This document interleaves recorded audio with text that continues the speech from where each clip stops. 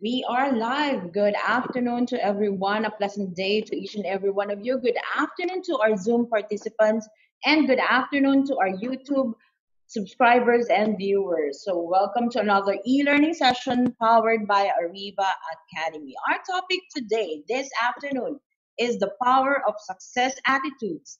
Become the person who can change during a crisis. My name is Irish Malanda Samson, your host, and I would like to introduce to you our moderator, Mr. Howell Mabalot. Good afternoon, Sir Howell. Good afternoon, Miss Irish. How I was missed your long weekend? a 3-day long weekend. Very relaxing. Ikaw, sa'yo. Kumusta? With kids, of course. Ayan. So, join me, Sir Howell, in welcoming our participants who are Yes, yes. watching overseas, and they are from Darwin City, Australia, Kowloon Wow. City, Hong Kong, Chennai, India, Coimbatore, India, Ernakulam, India, Gashabad, Hyderabad, Mylapore, Phoenix, India. Okay. So we have someone from Doha, Qatar as well. Ru, Saudi Arabia, Singapore. Welcome to our e-learning session. Dubai, United Arab Emirates. And we have also participants who are watching from Carson City, Nevada, United States. Wow. And Denver, Colorado. Thank you for joining us this afternoon. So, in order for us to have a smooth flow of our e learning session, here are some few reminders.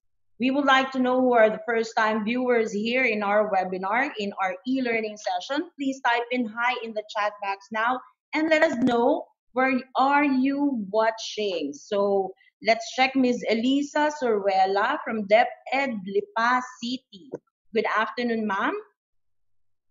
Okay, Jane Duque, good afternoon. Ms. Rosemary. Alex Arelon, good afternoon from Jeddah. Wow. Thank you for joining us, sir. Rionel Escalona from Calacab, Batangas. Christine Sabate from Davao City. Okay. Elisa, good afternoon, ma'am. Noel Asoy. Joanne Pauline from Makati. Okay, let's do sound check now. So you will be needing a good quality headset. Please use the following codes. So type in now 111 to show if you can hear us loud and clear and audible. Okay, 111. Thank you. Mary Chris, Emilu, 111. Emilio, Vivian, Christian. Thank you. Thank you for joining us today. Okay. 222 means you cannot hear us. 2121 means the sound is breaking, and question mark if you don't understand anything. So far, 111, thank you. Hello, Honora from Florida Blanca, Pampanga. Thank you, ma'am. Okay. And we will be having a quick break later after the presentation of our guest speaker and before we move on to our question and answer portion. Participants' microphones will be temporarily disabled by the administrator during discussion to avoid interruptions. Questions will be entertained after each topic of the session. For questions and clarifications during the provided time after each topic, please click the raise hand button for the administrator to enable the microphone for live questions. Later at the question and answer portion, we will entertain live questions from our Zoom participants. Type in your questions at the Q&A box. One question at a time will be entertained. For comments and feedback, please scan this QR code. This will be directed to our feedback form. Please send us your comments, suggestions, topics to discuss in order for us to improve our future e-learning session. Okay? And to discuss the power of success attitudes, become the person who can change during a crisis. Mr. Howell Mabalot, please introduce our speaker for this afternoon. Thank you, Miss Irish Malonda Samson, our beautiful president, for the honors of introducing our speaker for today. For the past 15 years, Coach Eric travels to UK, France, Canada, Singapore, Dubai, Abu Dhabi, Japan, Australia, including the USA, to implement marketing activities for real estate developers, which he contributed to closing more than 3 billion pesos worth of sales. Today, he is a motivational speaker, international sales trainer, and marketing consultant. His passion is to share more than 20 years of business experience to guide Filipinos overseas, foreign investors, entrepreneurs, and professionals. Everyone, let's now welcome my dear friend, Coach Eric Manalo. Hello, Coach. Hello. Hi. Hi.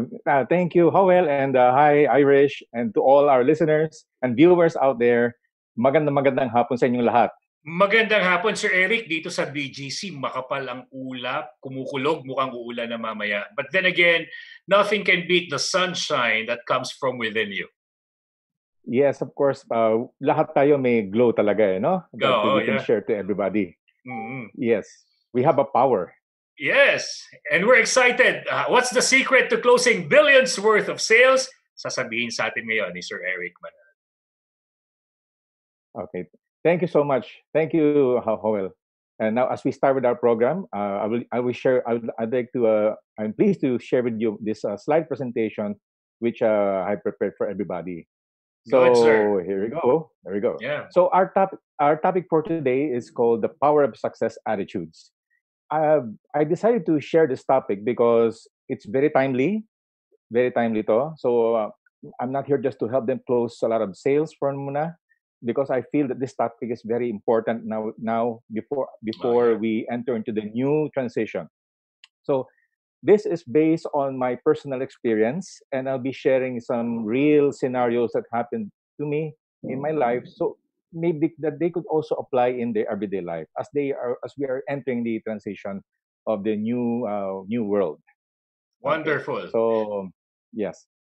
So, Sir Eric, So let's once start. your PowerPoint is ready, you may start. The center stage is yours. All the limelights are yours. I'll be the wind beneath your wings. I'll be facilitating the Q&A after your presentation. Yes. Thank you, Thank you, sir. Howell. Thank you. So, let's start first with this. Before we begin our topic, I'd like to share with you some basic laws in life. No? So let's start with some foundation here, because attitude is all basically an end result of various stages of our personalities. We have thoughts, we have vision, and we before it becomes an attitude, our way of thinking. So let's start with the basic, that we are all governed by universal laws in life, and we cannot we feel that sometimes we have control in life, but in reality we're totally not controlled because they are governed by universal laws. And there are several universal laws in life, but I'd like to share two of the most relevant laws that I believe that will help us in our topic today.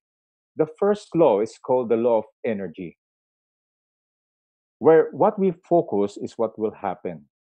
So this is one part of our of how we develop attitudes, because we have to understand the concept or the law of energy and how it affects our daily life, our decisions. The second area we'll be discussing is called the law of cause and effect. This cause and effect is basically means that for every action has a equal and proportional reaction. Every decision we make has consequences. So let me clarify the two laws. The energy focuses on, we'll be talking about your mindset, the mindset, and the cause and effect. In reality, this we'll be discussing about decisions that affects our daily life, that contributes to an attitude of success. You see, in life, there are two types of energy. According to, if you remember our physics with Albert Einstein mentioned that energy cannot be created nor be destroyed, but it can transform from one form to another. So, in other words, we have energy 24 by 7, my friends, whether we like it or not. It's just we just have to identify if this energy is positive or negative. It's just like in the real world. We have negative energy and positive energy. Now, how do you determine if you have positive energy or negative energy? Well, it's very simple. We have these emotions that we feel on a daily basis that determines our thinking, and that affects our emotions and our attitude and decisions. So for example, when you feel that you have strong faith, for example, here are some emotions I'd like to share. When you feel love for each other, yourself, love for yourself and each other, and when you find courage when you're facing crisis in your life. you know that this is a source of positive. You are in a state of your positive energy. But when you're having negative energy, their emotions also helps you identify if you're having a negative energy today. If you're having, for example, if you're having emotions such as hate, self-doubt, fear, and so many more, so many areas that we feel negative. But these are just the top three, which I feel that are very relevant today. Everybody's experiencing self-doubt. I have no doubt about it. We're all experiencing hate. When you open the television, you hear the news, you're gonna it's gonna trigger hate, and of course fear, because you don't know what's gonna happen, which I truly understand from a psychological point of view. I know what it feels to have that kind of uncertainty, and because of that, it will trigger fear. So, my friends, there are only two energies in life. So we have to identify. It's very important before we go to the attitude. We have to identify. We have to be aware that there are energies that are inside us, inside our mind right now. That every day we have to battle. When you wake up in the morning, what do you feel? What energy do you feel? Do you feel uh, do you feel gratitude that we're still alive when you wake up in the morning, or do you sometimes feel, oh, what's going to happen in the future? See, those are the two energies that will battle you. And yeah, when I was in the lockdown, oh well, I remember when I was in the lockdown, I had this battle in my mind every single day. Waking up in the morning, do I feel negative today? Do I feel positive today? It's never perfect. It's always been a struggle. But what's important is you are aware of these two energies that are permanent in life, whether you like it or not. They will always be there. Fear will never be will is always part of life. Crisis is part of life, but so as hope. It's also that's which is the source of energy. Now, let's let's go deeper now as we are trying to understand that, because this topic, the power of success attitude, is not about business skills. It's not about strategies. This is about you, all of you who are listening right now, who are watching right now, all over the world. This is for you. We'll talk about you as an individual, as a person, understanding our life better, deeper. Okay, we have what we call public life. It's like I'm using the iceberg as a metaphor to explain what I'm trying to share to our audience. We all have a public life. We have different types levels of life. The public life is the one that you see above, just like in the iceberg. How people see you in your work, in your career, and then we go deeper. The second level of our life is our personal life. Yeah, this is where we have our different ibang attitude natin sa public life. We have a different attitude in our personal life. Shall explain later. And of course, we have our inner life. Yes, my friends, we have an inner life. We might think that this is our public life, a personal life, but we also have an inner life.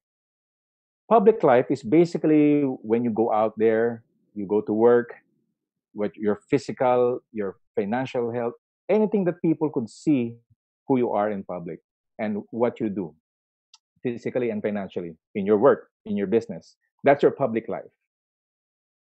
Personal life refers to the things that are basic emotions, the reason why you are working so hard, the reason why we are here, the reason that makes life worth meaningful. You have a personal life that's different from public life, and sometimes these things are that they don't see, like what's your mental state, your emotional state, your health, and our inner life, which refers to our spiritual health, which is kamusta na ang ating spiritual health, what causes demotivation, what makes a person feel depressed. It has something to do with spiritual health. They are all interconnected, my friends. So these different types of life are in different areas, different departments, but they are all interconnected. And this is how we will journey into your life as a person, as an individual, to further understand yourself, so that we can create the right attitude for our success. You see, sa life, crisis is part of life. But you also have to be aware that crisis is also in your mind. Forget the pandemic muna. Set aside the pandemic that's happening right now for the past 2 months that we have encountered. No? But you notice it's not about the physical health. The pandemic has affected majority of here watching, and some of our friends abroad, they have affected our mind in some way. But there's good news. You can treat this crisis as something that will develop you to make you stronger, or allow it to make you weaker. You have to make that transition and transform yourself. That should be the direction of our goals, huh? For that to transform, the ability to transform. But how can you transform if you have this kind of crisis in your mind? So that's the one I'd like to share with you. Yes, there's a crisis, but number two, there's something you can do about it. And that is my one of my message to you. Now, let's to understand further how we can survive the crisis. I always use a historical performance, and I share to my clients, my friends. Kayo ko ba? Can I overcome these challenges, Eric? Answer is yes, because throughout history, we've undergone so many depressions already. If you There's also in history called the Great Depression, 1930s, where practically 90% of the population was jobless. And but despite of this, there was a crisis in America at the time that was so terrible. There were people who rose, who took courage to fight back this crisis. And these are people like the CEOs at the time, like John D. Rockefeller, who had uh, became an oil magnate in the US. There was chaos in the oil industry at the time, but through his courage and determination, he was able to supply oil to 90% of America, which helped the progress and the economic development of the country. And of course, in history, more CEOs in history like Thomas Edison, were we remember him as he invented electricity, but there's also a problem. When you create electricity, no house had electrical outlet. So he had to create a power plant for that. Kasi siya nag-invento ng light eh.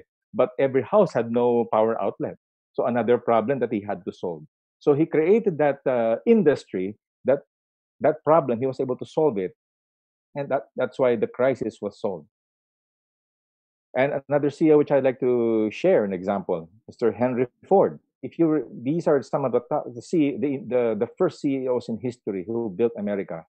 We know him as he invented the car, but actually there were already cars during his time. To have a car at the time in the 1920s, you got to have a driver. So in other words, it's so expensive. That was the problem.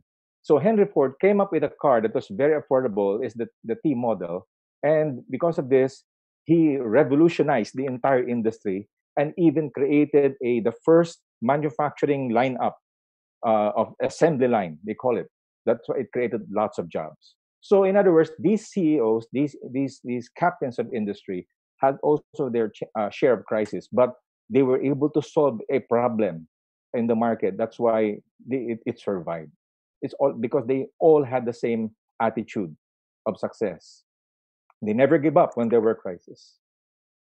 So that's the end. Now, allow me to share more history. No, I like to share this moving forward. Can anyone identify this picture?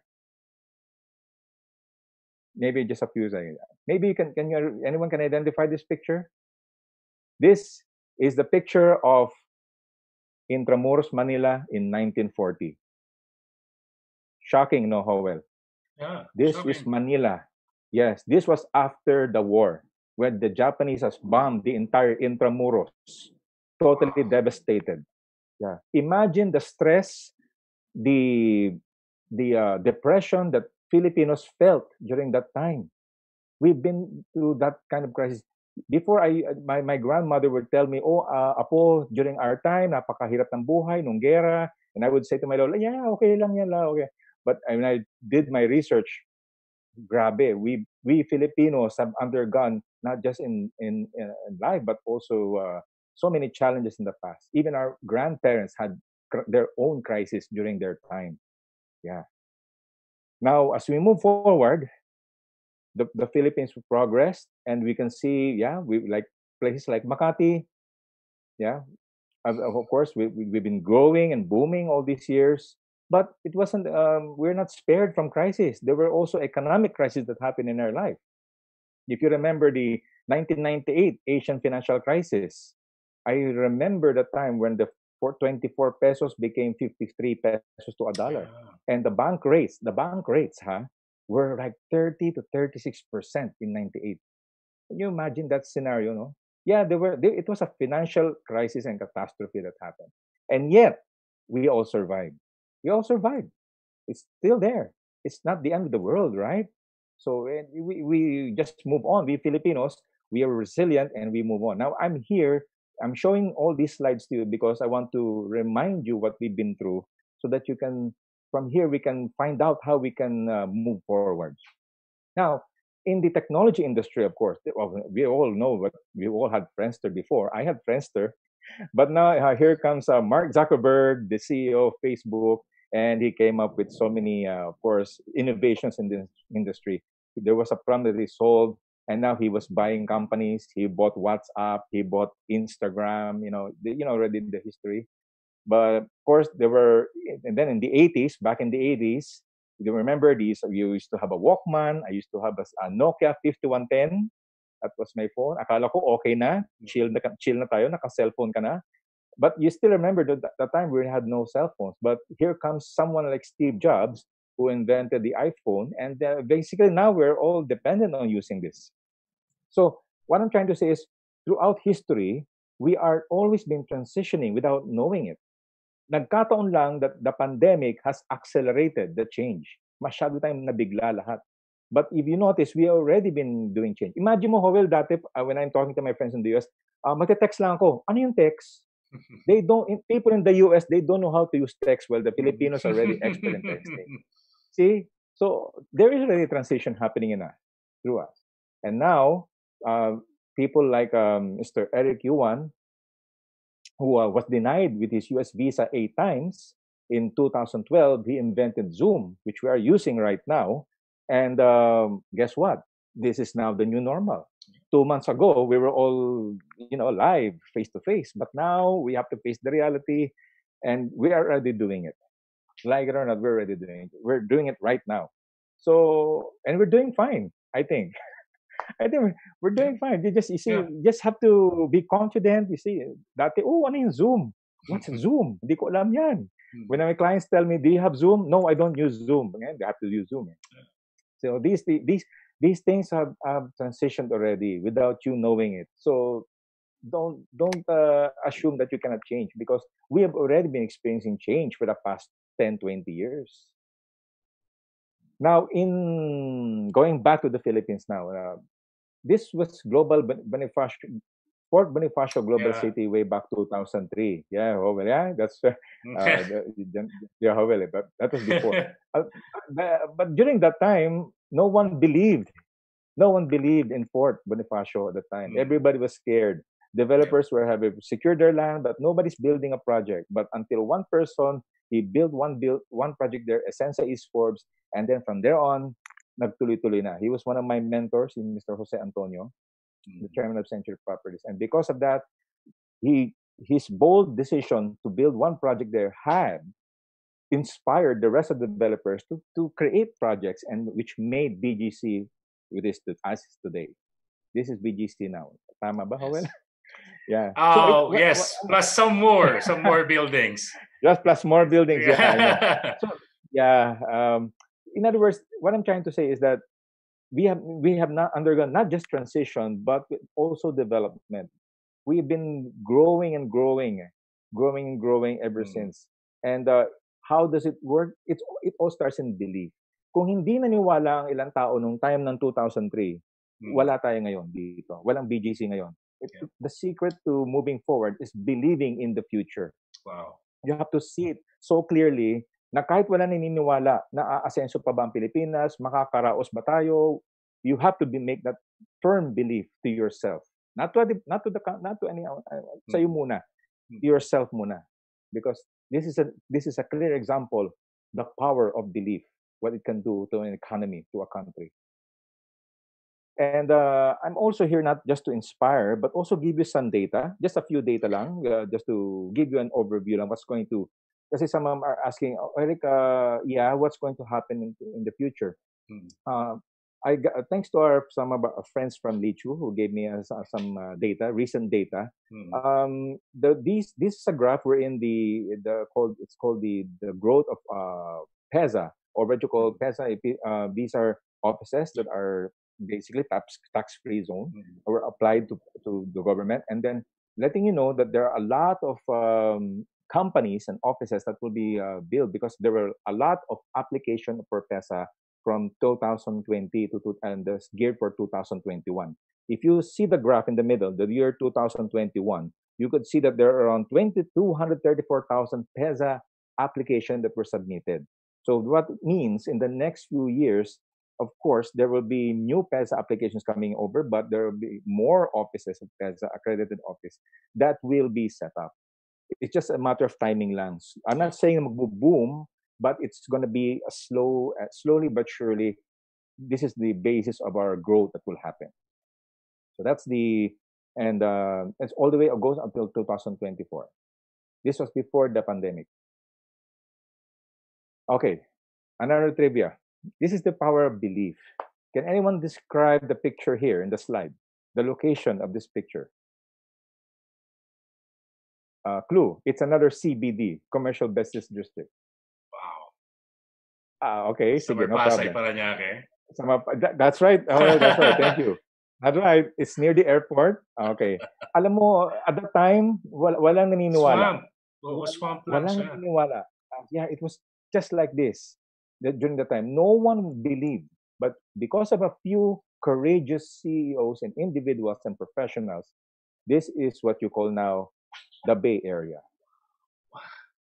Yan na, nakikita nyo MOA, Yeah, more than grabe. 55 residential condos, Mm. more than 25 offices are there, not Mm. just the SMX. We were Ariva, where we do seminars in Ariva doon sa Mm. SMX.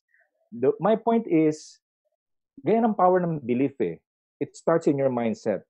Mm. If walang naniwala, walang result. Yeah. So that's the cause and effect. It's like cause and effect. For every action, there's an equal reaction. So because people took action 10 years ago, that's why Mm. this is what it is now. So in real life, it's also the same in real life. Nakaka-relate tayo sa tunay na buhay. Kung Yeah. ito nangyayari to, we can also move from this crisis. Because if we have the right attitude, it all starts in the mindset. Okay, so further, this represents more PESA accreditation Mm. going on in outside Metro Manila. Yung kanina pinakita kong graph is within Metro Manila. 200,000 plus yun. But there are more PESAs or accreditations that are going to happen, and this is going to happen in areas outside Metro Manila. You have Cebu, Cavite, Davao, Iloilo, Pampanga, all the way to Clark. So, in other words, north to south, magkakaroon ng development. Nandiyan na yung mga application eh. This data is proven na ho, na-submit na yung mga yan. They already registered. So, they're just waiting for the right time and then they will set it up. Again, it's all about belief eh. Kung naniniwala ka na aasenso tayo, aasenso tayo. So, that's the key. So, the key is having a success attitude is also the ability to see the future. Magkakaroon ng mga new developments. Now, yes, totoo yan, na-pending yan. I'm coming from the side of, from the perspective of real estate industry. Being in the real estate industry for 15 years. Real estate is all about belief eh. Wala ngayon yan, pero doesn't mean hindi mangyayari yan. So it's all about bold vision and belief and taking action. So yan yung mga mangyayari. So here's another graph that shows, di ba marami nagtatanong, let's say, okay, what will happen to the next few months? Yeah. Mga work pa ba kami, maasahan? Yes, I have to admit, some will not survive, but there are others who will survive. But let me show you this graph muna that was shared to me. This was until January 2019, before the pandemic, which is my basis or my reference kung ano ba yung magiging growth. Okay, to make it simple, the blue line that you see here, the blue line represents the growth of or the office demand, the annual office demand that's happening in the Philippines right now. The Philippines. This is from 2006 to 2019. Now, notice, noong 2009, we had the H1N1 virus, which was one of the most deadliest virus in history. Yes, because of its higher kill ratio. And then, we undergone another challenge na naman. 2012, the MERS-CoV virus. Even all people in Hong Kong were covering, no? So nakaraos tayong lahat. We all survived, and then came the demand for office increased, tuloy-tuloy siya, and the orange represents the annual vacancy of offices. Ibig sabihin, the demand is increasing, but the supply does not meet the demand. What does it tell you? It should be more opportunities are going to happen for all of us. Kailangan lang maniwala lang tayo mangyayari yan. Okay? These are what industries? Like the IT industry, the BPO, ayan. Wag mo na yung Pogo, ha? Wag mo na natin pag-usapan. Medyo, ano pa yan? Quiet nga ako dyan.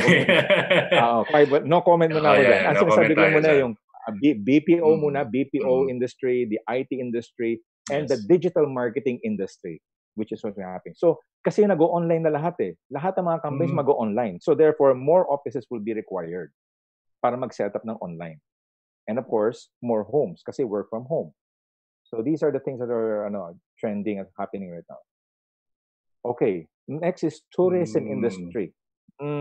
Station alam ko, 1. Gigil na kayo. Yes, Station 1. I love that place. I love that. Alam ko, marami pang pictures dyan, pero ito lang kasi kaya ko. Ito lang yung time ko. Let me share. Right after, alam ko lahat kayo gigil na kayo mag-travel, you wanna go out, diba? Ito ang good news.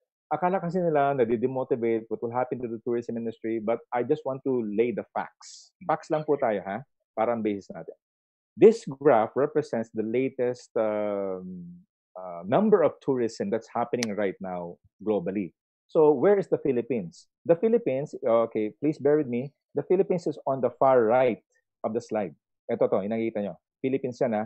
The colored blue bar that you see here, the blue bar, represents the number of tourism that happened last year, 2019, ha?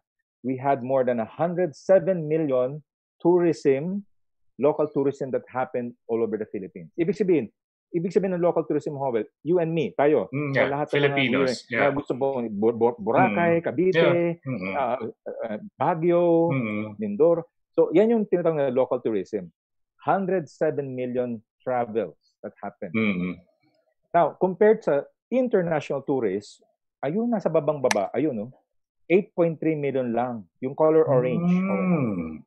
8.3 million lang last year ang tourism. Akala natin ito yung mga tourists galing abroad, who traveled all the way abroad, na nagland sa airport at nag-tour sa Pilipinas. So akala natin we're overwhelmed by foreigners, diba? Ang totoo, hindi. Masyado nga tayong iwan na iwan eh. Compared to, for example, sa dulo, France. Ang France has 90 million galing abroad, pero mismo yung mga taga-France, konti lang sila. Ito pa, yung nasa Hong Kong. Imagine mo, no? 56 million ang tourist sa labas. Pero sila mismo taga Hong Kong, 7 million, hindi silang demand. So what does it mean? What does it graph mean? Ibig sabihin, after this pandemic or in the next few months, slowly but surely, magkakaroon tayo ng growth on tuloy-tuloy lang ang local tourism that will generate employment or income opportunities to our kababayans nasa local tourism industry. Yeah. So that's my basis. That's one of the para malaman na so that everybody will know na may pag-asa. And this is some data that proves that there's hope. Okay? So, yan. Okay. This one, diba, remember, there was a survey in Gallup, the worldwide survey in 2016, na sinasabi nila na 86% of the population, of the entire population, people are unhappy. Imagine mo. 86% of the global population are unhappy. Maybe they're unhappy with their job, happy with their life, unhappy with their relationship. Yan. So, and of course, these surveys are important. Although this is important to know employee engagement, especially sa ating mga nasa HR. But during the pandemic, dito lumabas, nasira lahat itong mga survey na to. Nasira lahat yung mga survey na yan pagdating nung dumating ang pandemic. We can really change our attitude. Like for example, there are some real stories makikita mo sa news na staff sa condo, sa common area natulog para makapagserbisyo. Imagine mo. And so many news. I'm sure marami kayong napanood pa sa TV, no? Heroic deeds from our Filipinos. Ibig sabihin, we the when once we understand purpose, this is one area that we discuss. Once we understand purpose, from engagement, they are willing to go to sacrifice, Mm. to the point of sacrifice. Hindi na to employee engagement. Hindi yung, it's not about I hate my job. No, wala Yeah. na eh. Talagang because they have a strong purpose, Mm. they it's beyond love eh. It's Yeah. beyond love for their job. Eh. Mm. It's sacrifice na. So my point is we can always change pala our attitude Yeah. given a situation when the situation demands for it. Hindi mo pwedeng, ay hindi na ako ganyan, hindi na magbabago. You cannot change me. That's my attitude. No. Because this is proof that we can change our attitude. There are still people like that. Okay. This next slide I'm sharing you is, of course, everybody, lahat ng psychologists familiar dito, but to those who are not psychology, baka na-take up natin to noon. This is Mm. called the Abraham Maslow's hierarchy of needs. In 1943, ginawa niya to. Ayan. Mm. Noong time na yon, ginagawa niya to, sabi niya, of course, we are all familiar. Bottom is the psychological needs, safety needs. Then we have psychological needs, the belongingness, the need to be loved, the need to have higher self-esteem and self-actualization. But before he passed away, Abraham Maslow passed away. He said in his deathbed that no, self-actualization is not the highest form of of need. It's called self-transcendence. Self-transcendence. Ito yung the ability where there's a sense of meaning in his Yes. work. You know, people like us who reach this our maximum potential, you have this tendency to share it to others. Kasi otherwise you won't be happy. Even if you're on the top of the pyramid. Mm. Ikaw na na-reach mo na lahat ng goals mo. Chill ka na dapat eh. Nagpapahinga ka na lang dapat sa ganito eh. You have a lifestyle already that you're enjoying. But bakit meron pang nagbumubulong sa'yo na tuwing madaling araw na you want to help other people? Just because there's this one need na kailangan pang gawin, and that's self-transcendence. Your ability to share, to do whatever you can to help other people. That's another need. But you will only achieve that once you surpass the other levels. Mm. The other levels. Because our greatest challenge kasi, and to all our friends watching this, one of our greatest challenges actually hindi yung food, hindi yung basic needs eh. Right now in this pandemic, the most challenging areas of this is the psychological need. Yes. We're having problem right now, the psychological need. Forget the skills, forget the how to close the deal. Wala mo nang ganyan eh. Talagang diba? Ang sales kapag nawala ang momentum, nawala ang moral, wala na eh. Yeah. It's also the same when people report back to work next week. Because naapektuhan, at least 25% naapektuhan ang kanilang moral, their self-esteem. And I truly understand this. Watching all the videos that you had, I've watched all of that, and I come to a conclusion that the greatest challenge that you have right now is psychological needs. And I will emphasize this further on my next slide. Now, if you compare if you compare the hierarchy of needs, which was created in 1943, and if you compare this to the triangle of wealth, you know, familiar naman kay lahat dito, di ba? The triangle of wealth. This was in 1970s, which started in 1970s, early 60s, wherein we were categorized as pag poor ka, class C ka, pag middle class ka, class B, pag level up rich ka, class A ka. So binigyan tayo ng market segmentation. But when I compare the hierarchy of needs and the wealth triangle, you will discover a pattern. You will discover a pattern that is affecting us right now, even before this pandemic happened. I noticed that 74% of the people who are below or in poverty, 74% according to the survey, yung poor below poverty level talaga siya. And you will notice in the hierarchy of needs that majority of those who are in that area are also in the on the right side of the triangle. Papapansin mo, notice those who are poor his only priority is safety and security lang, or needs, yung food, basic lang. Okay na sila ron. So the success level wala na eh kasi nandun sila sa level na eh. And I'm not here to give them to give any comments, but of course andun sila eh. They're in that stage eh. And we have to help them eh. We really have to help them. But definitely those who are really suffering right now are also having challenges mentally, not just physically, but also mentally. And according to the study, that 25% of the rich or of the wealth triangle are in the lower class, or going to the middle class na. Ito na yung mga nakakaraos na. Yung more than basic needs ang kanyang kinikita. Income level is a bit higher now. But if you compare this to the hierarchy of needs, mapapansin mo yung pattern. That these people who are elevating their income have at least a higher level of needs na na-achieve nila. They have a higher self-esteem, for example. Diba? For example, me, before, I didn't know what self-esteem is all about when I was starting in my career. Basta happy na ako, may trabaho na ako, 9 to 5, earning 8,000 a month. Okay na ako doon. Yun ang aking comfort zone. I was not aware na I was in the anong class level ko. Basta just do my job. And then I discovered mayroon palang tinatawag na self-esteem. And I noticed that those people you will notice these middle-class families who are with growing income, they have higher self-esteem.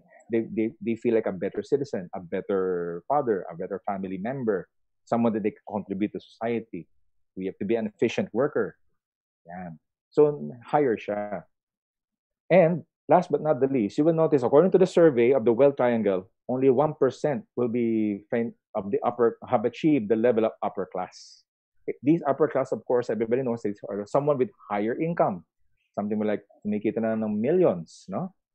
In population, statistically speaking, konti lang sila na nasa taas. But if you compare this to the hierarchy of needs, you will also notice the pattern. Oo nga, no? Those CEOs, those rich individuals, you will notice they have achieved self-actualization. You see the pattern? Yeah. See the similarity here? And I discovered that, okay, so ano ang major problem na yun? Okay, so kasi napapansin mo, those like CEOs, like Steve Jobs, like Warren Buffett, na-achieve na nila yung highest potential nila eh. But notice those who are middle class and the poor, for example, or middle class, ito yung number one problem nating lahat. Because we were not able to achieve or we have unfulfilled potentials. We were not able to develop our self-esteem. Kaya hindi tayo nakarating sa taas. It's not about the money. It's not about being successful, having all your wealth. No, it's about the mindset from growing from one stage to another until ma-achieve natin one's potential. But the greatest problem that we have right now is man's greatest burden right now is unfulfilled potentials. Marami pa tayong potentials na hindi na-achieve. Now, you think you have potentials. You have already achieved your potential. But in reality, you can never achieve your highest potential. Never. Let's say if you hit this level of success, one day you will wake up, meron ka pa palang kailangan gawin. Biglang, then pag na-achieve mo na, meron ka pa palang kailangan gawin. Yun. This is why success attitude comes about. This is very important. Having the success attitude will help us go to that direction so that we can help others. Now, the reason why I'm sharing this, because in my own experience, I have really achieved my own level of success. But when you are in that level, I want to share this to others. If we all possess it, it's like this kasi, each and every one of us possess a certain knowledge, a certain skill. But if you possess that kind of skill, what are you willing to do to share that knowledge? Anything. You're willing to share this anything. Kasi at the end of the day, merong bumubulong sa'yo eh. Eric, ituro mo naman yan sa mga tao para makatulong ka. Yun, yung 74, para matulungan mo yung 74 na maging 25, na maging 1%. Isn't that a good goal? That's how we start success attitudes. Yeah. So I hope that triangle helps, those comparisons. Now, according to Gallup, sabi nga na definition of success is all about money or passion. But in lumabas sa survey, out of 300 participants, hindi nagkakalayo pala ang definition of success, if it's money or passion. So my message is, why not combine passion and finances, di ba? Why not make your passion something na monetize your passion? Pwede naman, di ba? So that you can achieve it. Sabi nga, money is not the only thing in life, but it's the only thing that everybody keeps track of. So my message is, why not you combine passion to make it profitable so you can help others. Because it's called purpose. Ito na yun. What does God want to be done while we're here on earth? Minsan, dumarating din sa point na parang, okay, you have achieved a level of success, okay na tayo, chill ka na dapat, hindi ka na nga dapat relax ka na lang eh. But parang may bumubulong sa'yo gabi-gabi. Or when you're in my prayers, in our meditation, habang nagdadasal. Kasi talaga, Howell, I have to admit, talaga nagdadasal ako every day. Oh, yeah, dapat. With me and my wife, naku, Diyos ko po, we pray the rosary every night. Oo, talagang, alam mo, blessing din eh. Dalawang buwan kang na-lockdown eh. Dalawang buwan ka nagdadasal eh. Talagang mapapadasal ka. And while we're praying, may pumapasok sa isip mo eh. Oh, ikaw, okay na buhay mo. Kapapaano na may ibang tao. Yeah. Kailan mo sila tutulungan? That's right. Parang may gumagano sa'yo. So, Lord, ano bang message mo sa akin? Bakit pa ako buhay pa? Maybe there's a reason why I'm still alive in this world.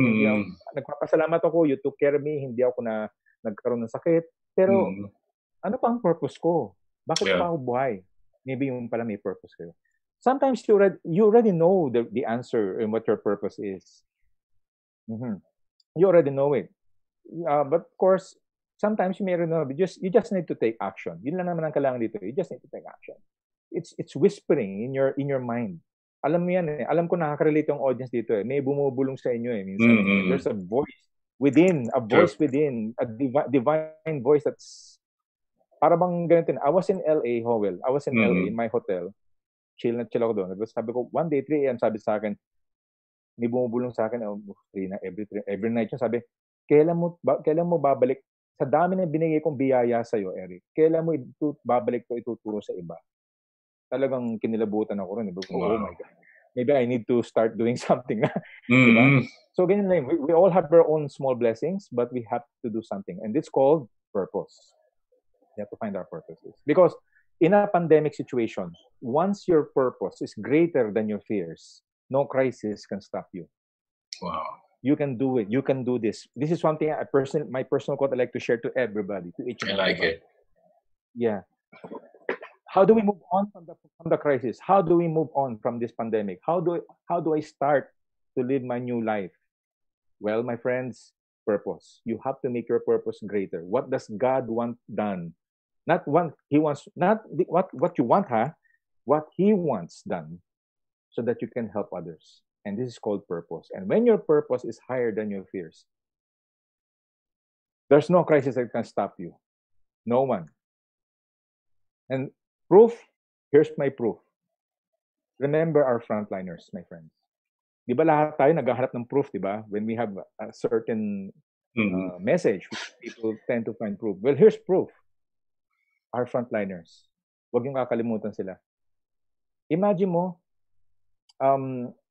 what they're doing is more than purpose.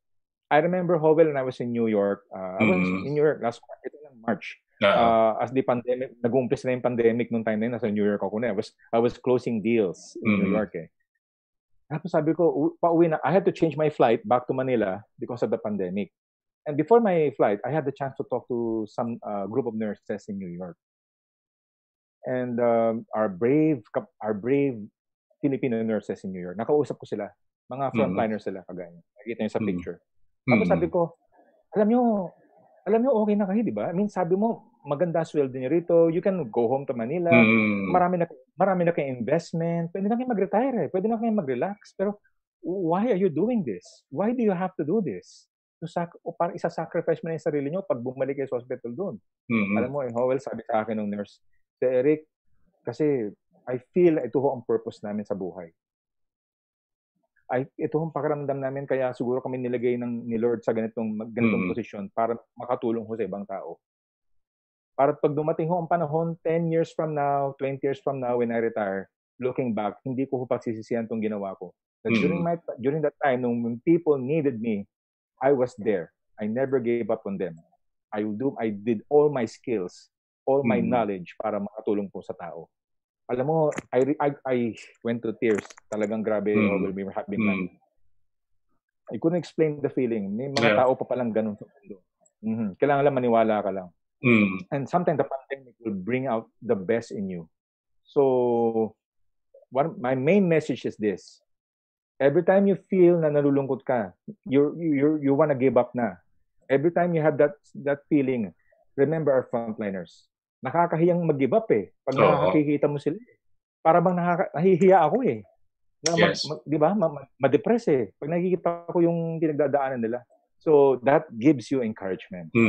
That because they have this success attitude, not just financial. A success attitude is the ability to do what you want with success, with purpose. You succeeded in helping others. That's success attitude for me.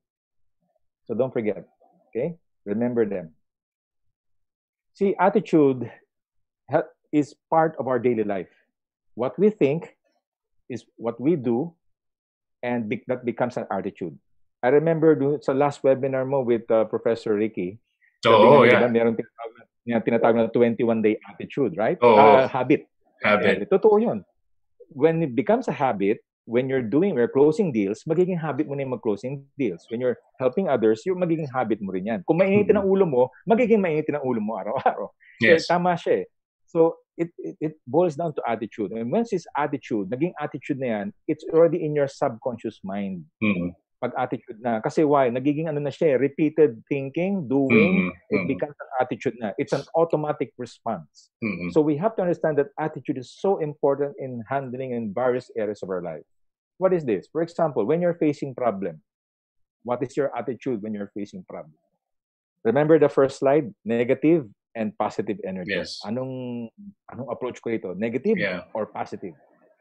When I'm facing a problem now. When I'm in my health, am I taking care of my health? No, but iba, yes, I'm doing it. Kagaya mo, Howell, I really admire your talent. And of course, may iba naman, wala lang, chill lang. Pinababayaan ang health nila. And nagtataka sila, bakit sila unhealthy? Nagtataka sila, bakit sila may sakit? Because your health condition now was your attitude in the past few months. So wala kang pwedeng sising kundi sarili natin. It's attitude eh. What's your attitude towards your health? Kamusta na ba health mo? Are you taking care of your health? Importante yan, right? Especially nowadays. Ngayon, tingnan mo, nagbagong attitude ng tao, no? Biglang naging health conscious lahat.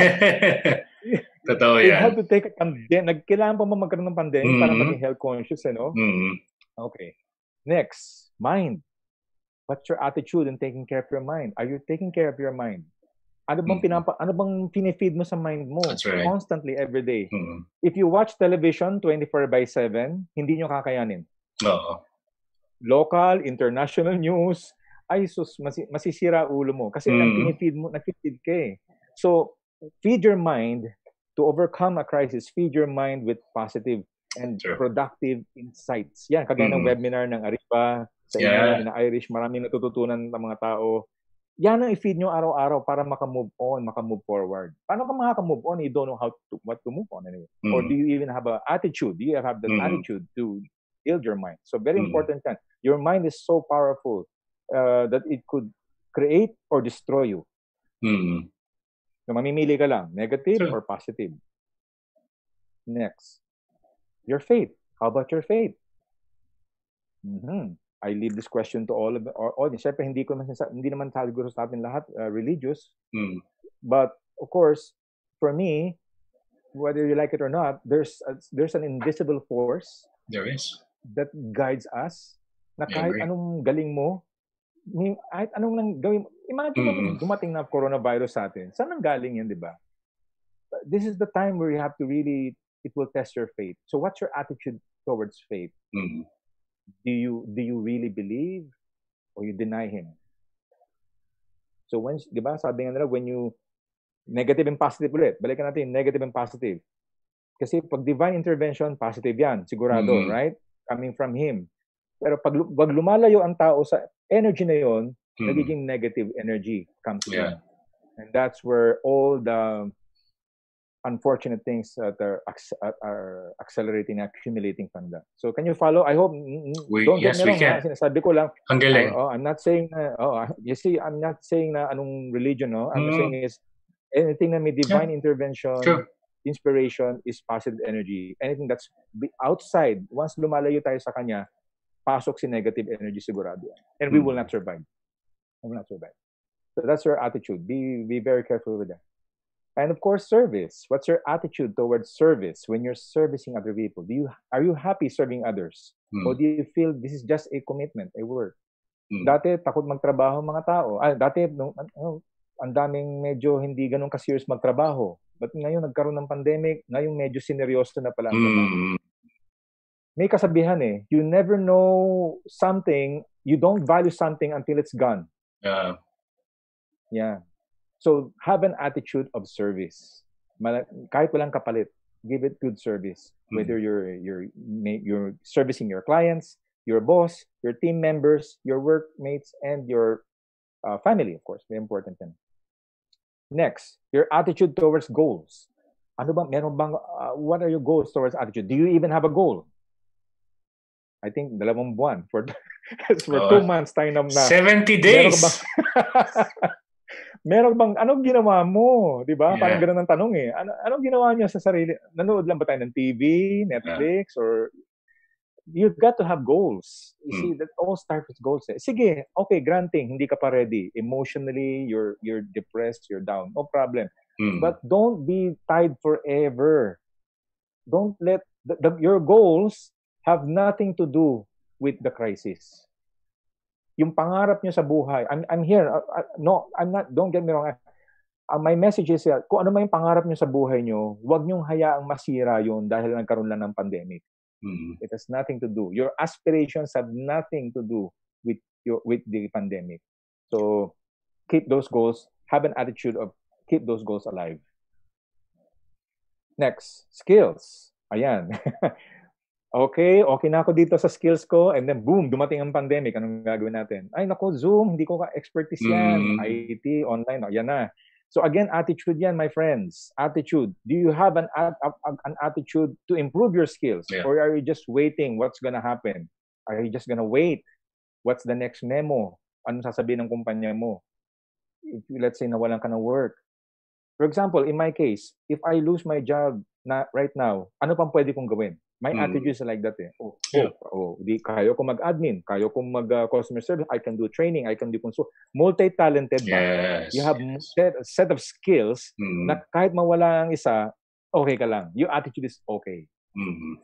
I know this is a challenging mindset to have that multiple skills, but it's never too late to start, especially when you're young. Sa mga nanonood ngayon, ng mga bata pa, ng millennials, please, huwag niyo isipin na ito lang ang skill ko. Eric, ito lang, hindi ko kaya yan. From IT, magsa-sales ako. From IT, no, hindi ko kaya yan. No. This is part of the of life that we have to be prepared by having an attitude of skills. Next, finance. Medyo susulitin ko na ha. Medyo sure. tackle different areas. Ang dami kasi nagre-request, ang dami nag-message sa akin this past few weeks. So gusto ko na isama sa topic natin. What is your attitude towards finance? Are you taking care of your finances? In a pandemic situation, I suggest please keep your resources, whatever's left. Medyo iwas muna tayo sa mga unnecessary expenses. I'm also guilty with that. Kasi gastos dito, gastos doon. Ito, biglang dumating ang pandemic. Ito na. So, now, you could blame the world. You can blame the pandemic. You can blame your boss, your economy, your family. But at the end, tingnan mo the reason why you are in this financial problem situation is probably hindi tayo nakapag-prepare. Diba? So, okay, granting hindi ka nakapag-prepare and you're now financially challenged.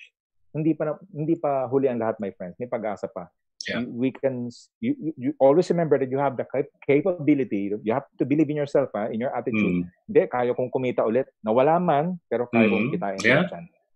Pera lang yan. Kaya kong kitain yan. Tama. And I'm gonna be very careful. So, yan ang attitude mo. May nawala, okay, pero isipin mo yung kahit hindi pa, you have to believe as if it's gonna happen na may mangyayari. May biyayang parating. Ayun, yung term ko dun.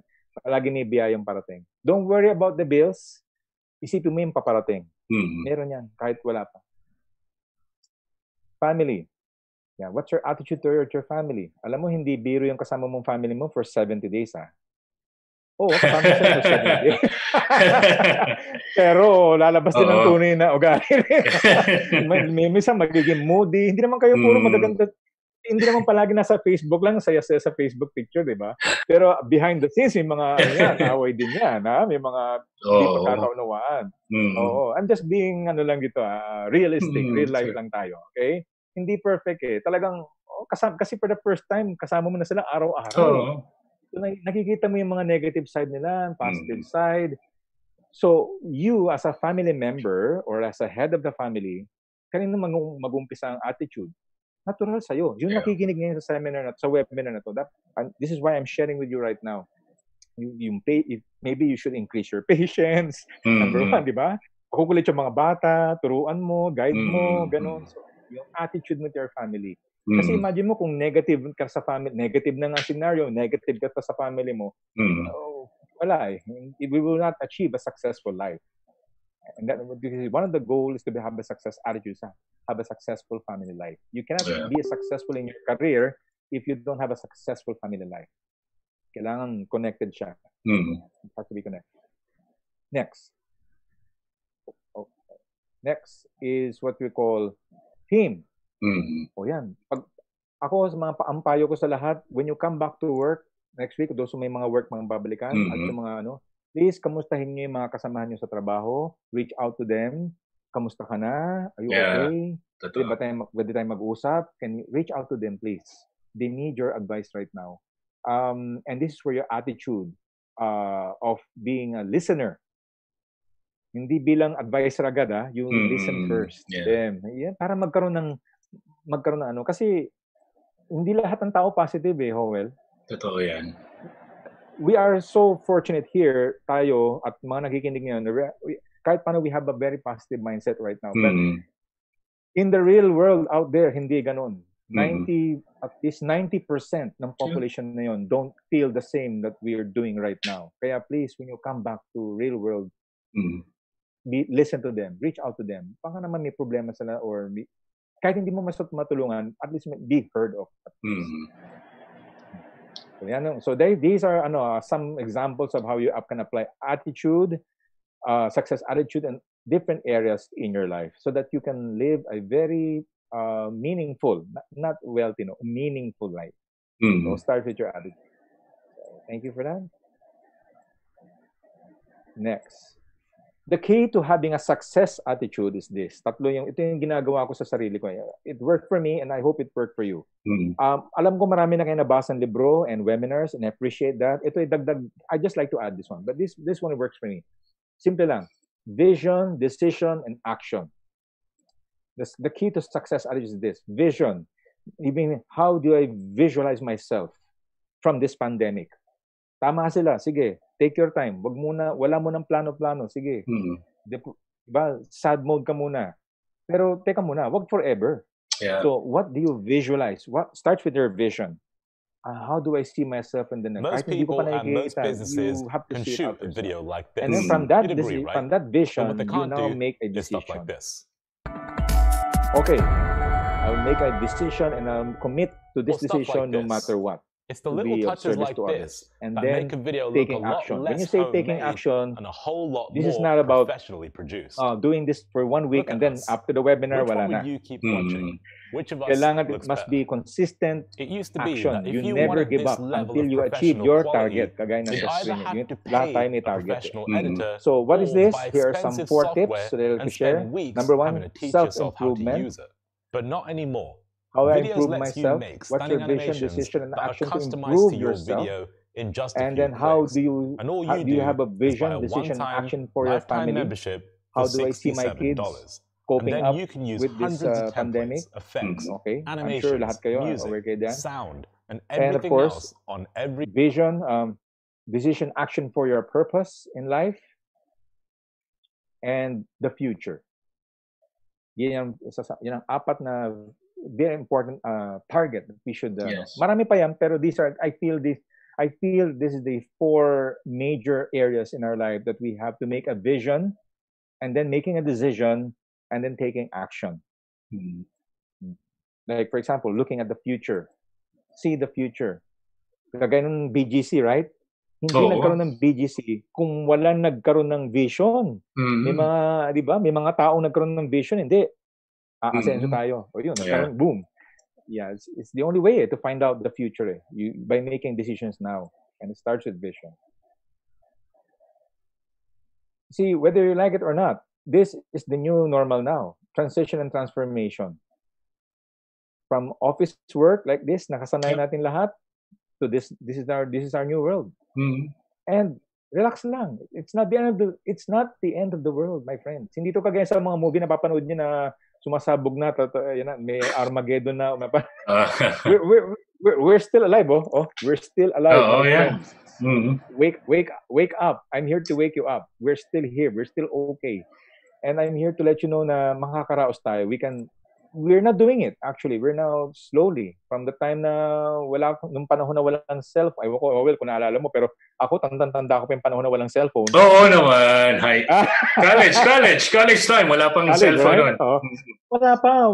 Lahat tayo, uwi pagkatapos ng college, diretso sa bahay. Walang cellphone. Pero nagkaroon cellphone, lahat tayo nasanay. Ganyan din to. Kung di ka sanay sa ngayon, the computer na ang mga meetings mo. Okay? All right, so this is one of the most important topic in our attitude now. This circle the red circle that you see here represents the areas that are beyond our control. They are under control, huh? And the blue in the middle that you see here, this is the area where the areas in our life that's within your control. People are telling me most of the time na kasi because they haven't, before I share this, they say me, "Oh, Eric, naku, paano yan? Paano yon? Puro reklamo no? Stress." Okay, so let's find out muna, let's dissect all your issues and let's see kung yan ay within the control or beyond your control. Bago mo sabihin, I surrender, suko na ako, hindi ako makaka-move on. Before you say those things, tingnan natin. When you are in a crisis, is that beyond your control? I like to ask the audience. Yes? Okay, type in yes if you believe this is yes. Oh, this is a quiz, huh? Yes or no lang ang sagot. They're saying yes. They are all saying yes. Okay, good. Why? Yes, I agree. Because crisis is beyond their control. Dumating yung pandemic Saan ba nanggaling yung coronavirus na yan? Wala na tayong magagawa. Nandyan na yan Okay, next. Economy. These are things na wala tayong magagawa, right? Yeah. Kung ang dollar naging 24 to 53 in 1998, wala kang magagawa. Grabe yan. Economy yan yes. Bank rates, Howell, 30%. Grabe. Kawawa yung mga nag-loan. And then next, past. Is there something you can do about the past? Wala na. Hindi tayo kagaya ng panahon na sa X-Men si Wolverine bumalik sa time. Para may time capsule, no? Time machine. Walang time capsule Yeah, wala tayong time machine. Time stone Yung time stone ni Thanos, wala Yeah. So these are things are beyond there. So out na yan. Wag mo ng problemahan yan. No? Diba? Change. How about change? Alam mo, sabi nga, I got 50-50 answers on this one, Howell. Sabi nila, kaya natin baguhin But no, majority pa rin say, no, it's beyond our control. Okay, sige, granting. Lagyan natin dyan. Yes or no? Ito pa, next. How about negative people in your life? Ang dami Do you yan. consider this as yes or beyond your control or no? Ayan na, nakikita ko na yung mga messages. Yes They're or still no. saying yes. They're still saying Yeah. yes. Pag sama-samay mo na lahat, kamag-anak, mga past friends, okay? Bashers, haters, etc., okay? Negative. Ang dami niyan sa Facebook. Ang dami niyan sa Facebook. Wala kang magagawa. Totoo. Negative people in your life. Wala kang magagawa Nandiyan na yan Challenges. Oh, yes. Yes. Is this something beyond your control? Probably. Challenges are there kasi hindi mo matatapos yan Kung may dumating na bill sa'yo, next month may bill na naman. Nag-accumulate na 3 months pang 4th month na. Diba? Never ending ang challenges So, okay, lagyan natin siya sa beyond your control. Sige, lagyan natin yan. How about fears? Yes or no? Yes. Kasi it's like people we consider this as beyond your control because parang negative energy yan Nandyan na yan Positive and negative, wala kang magagawa. Hindi mo kayang tanggalin ng negative It's always there. How about time? Time. Para bang kulang ang time, Like say And you have 2 pwedeng, months. and this could be our last day for all we know. Diba? Correct. Yes.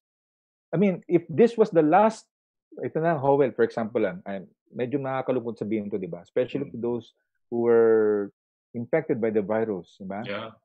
Imagine mo, pag na-infect ka ng virus, 2 weeks na lang. You only have 2 weeks to live. Mm. So, what I'm trying to point is this. If you have time, if kung nyari, alam mong, kahit wala tayong sakit, we all know that one day we will pass away. Yeah. So, what's the problem? Diba? So, dapat hindi ka dapat na-depress. Dapat lalo mo ilabas ang galing mo. Yeah. But sad to say, this is something that people believe that's beyond their control. We'll find out. Next. The future. Oh, yes. Sabi ko kanina, some future should be envisioned. But based on my survey, marami pa rin nagsasabi, wala silang magagawa sa future.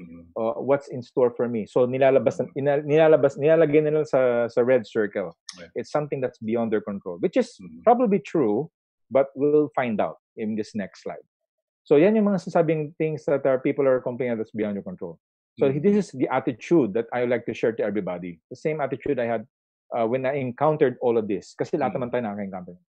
Change your attitude and you change your reality.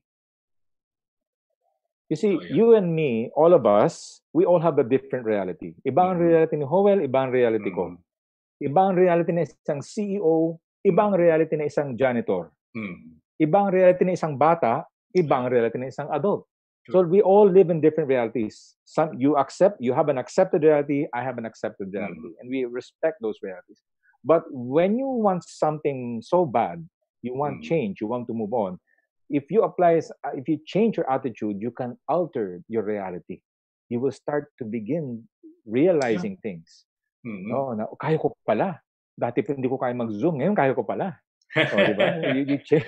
2 months ago, di ko alam yan. Di ko rin alam yan. So, changing your attitude, yeah?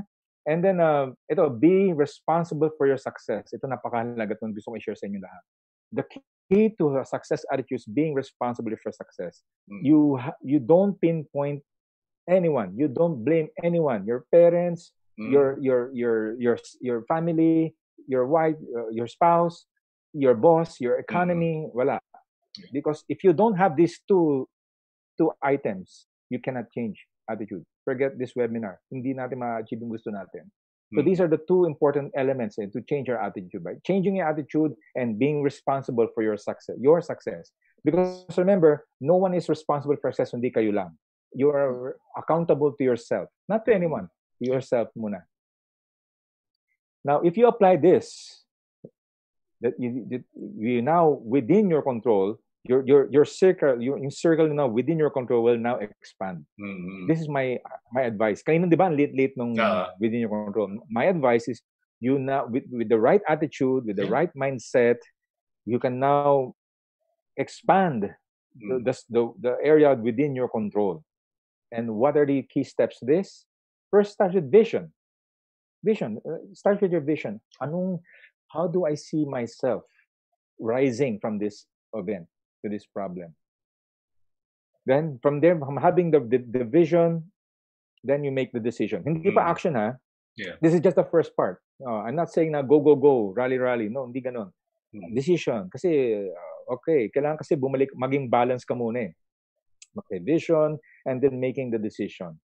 And then what's within my control? Ano bang kaya kong kontrolin? How about strategies? Kaya ko bang kontrolin strategies?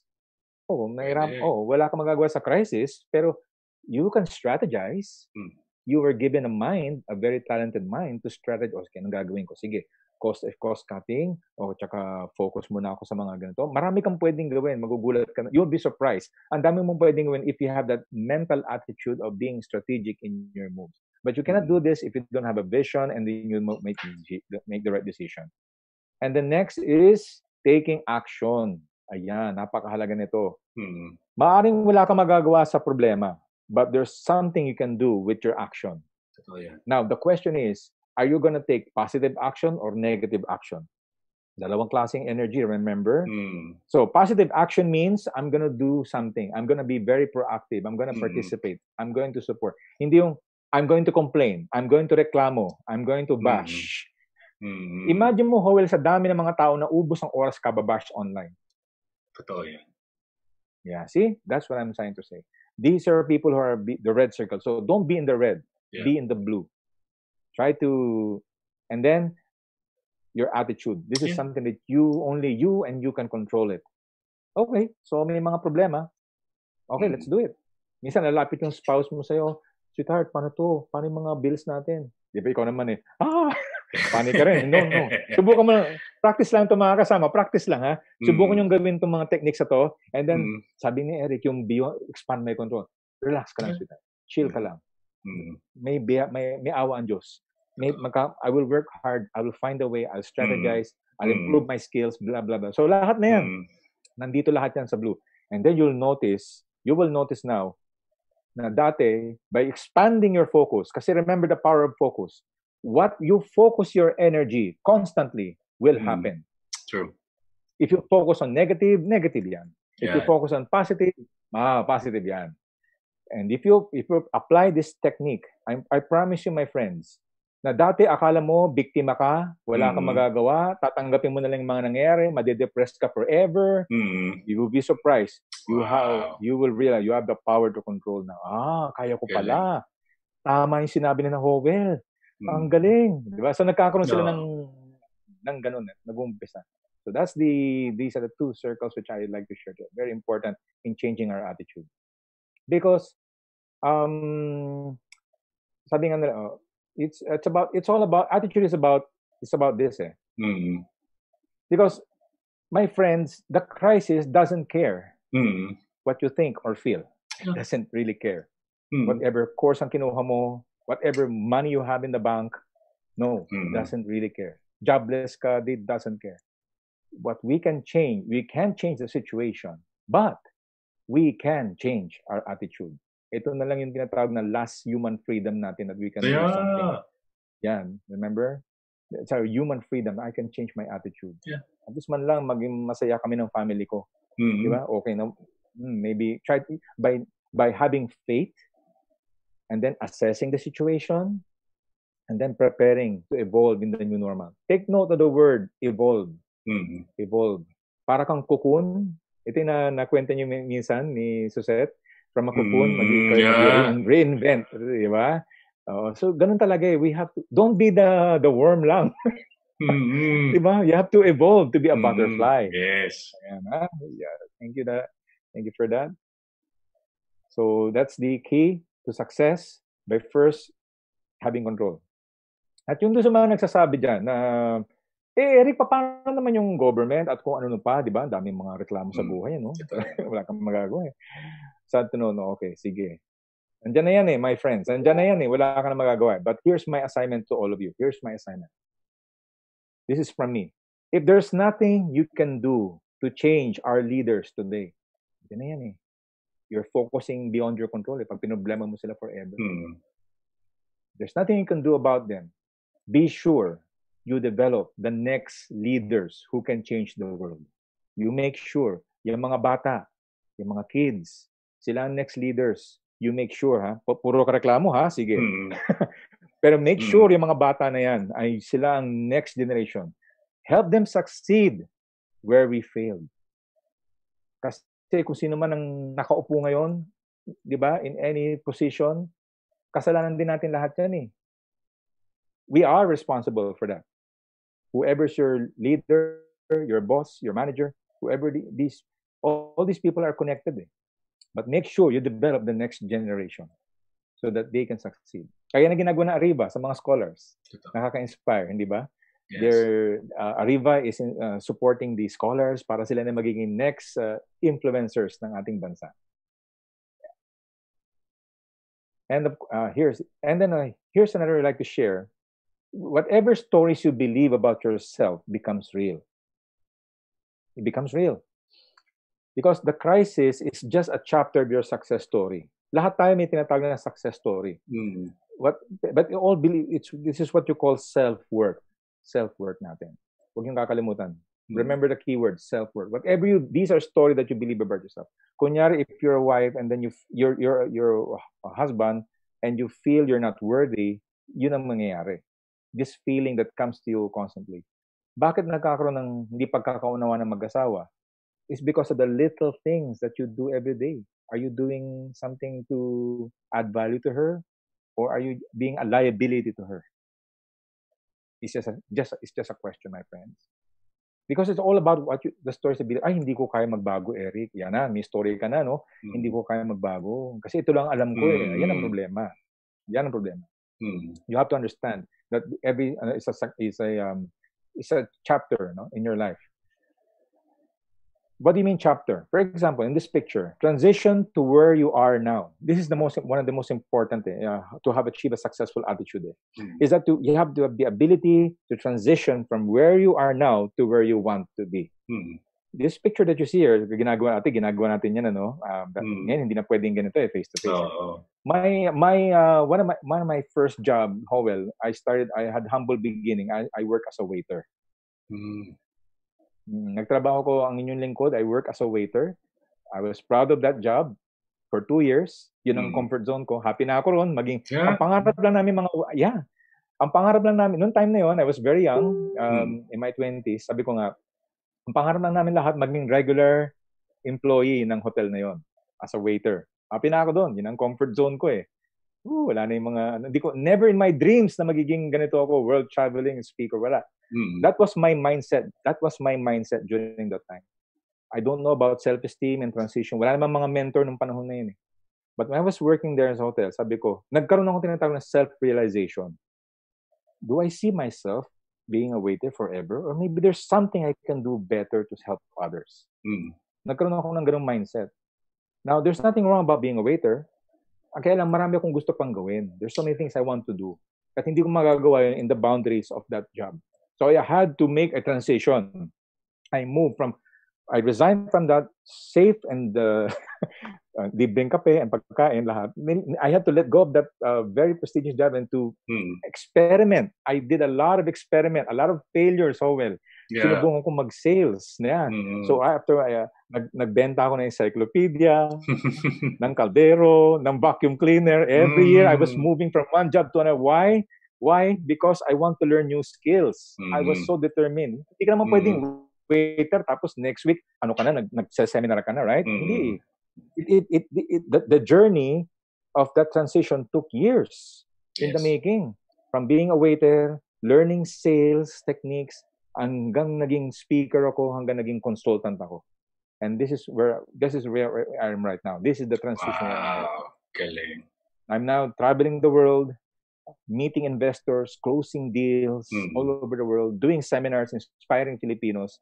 Pero hindi ko magagawa to if I didn't have that mind transition from being a humble beginning as a waiter and believing removing those stories, all the negative things, and believing that I can do it, I can change, I can improve, I can innovate myself step by step. I'm not saying bigla, no?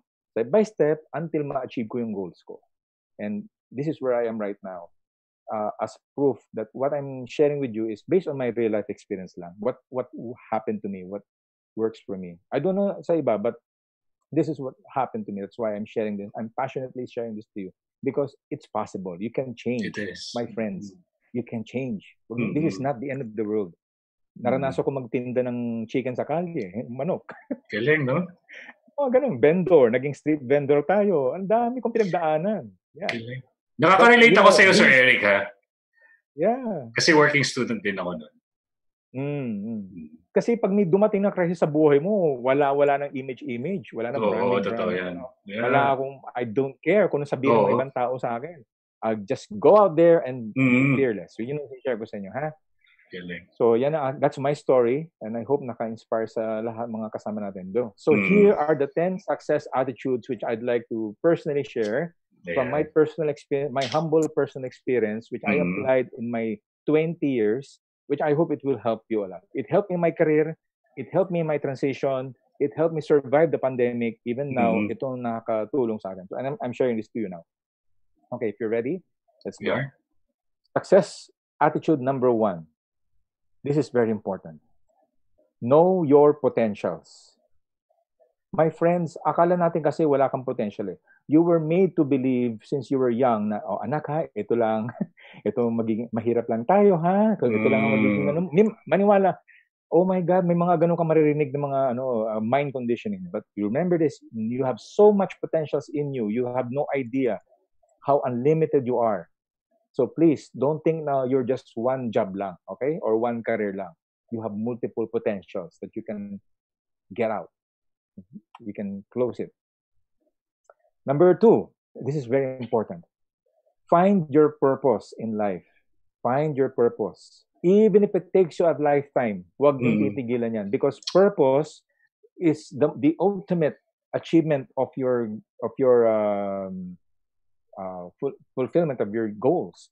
Because, for example, passion is different from purpose. Passion is, although these are activities that you follow with your heart, this will lead you to your purpose. Yes. Magkaiba yon.